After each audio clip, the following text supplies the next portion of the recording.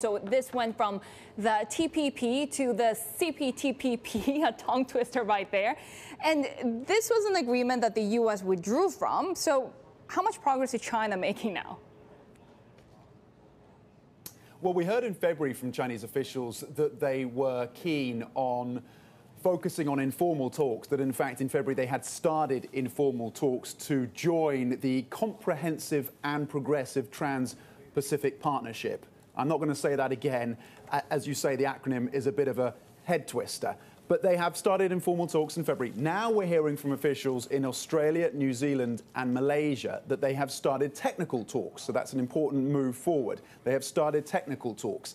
And there is a view now from trade experts that Beijing is very serious about joining this trade pact. We don't know the timings yet, but they point to comments from Xi Jinping, the president himself as well, around his intent to get China on board with the CPTPP. And it's consequential, of course, because this was originally designed to ensure there was a counterweight in this region in terms of trade versus China's growing clout in the region. It was designed by the US.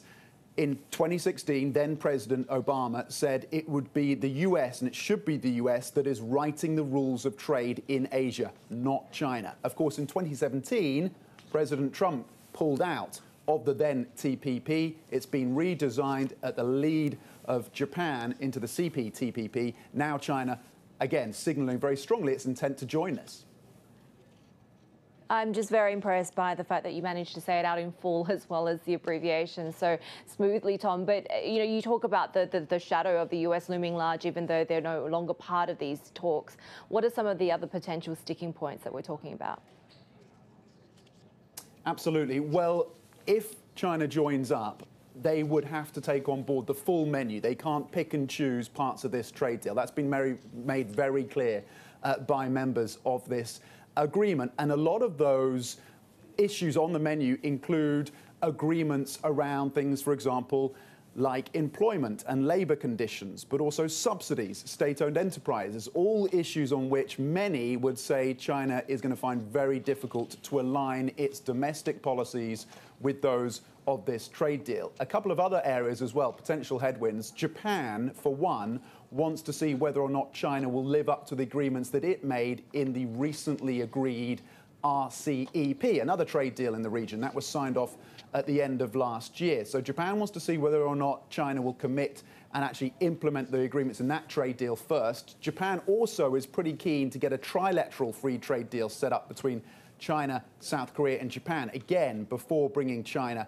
on board. And China would need the backing of those key US allies, Australia, Canada and Japan, to join this trade deal. Of course, China has pretty strong and significant frictions, particularly with Australia and Canada, when it comes to trade.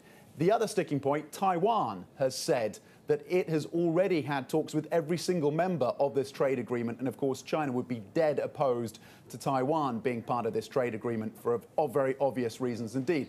And then the other elephant in the room, as you've nodded to, is the United States and whether or not members of this trade deal would actually want to wait to see whether the US administration would want to rejoin before allowing China on board. So there's a very long way to go, a lot of stumbling blocks. But again, trade experts saying that all the signals suggest that Beijing at this point is taking this very seriously.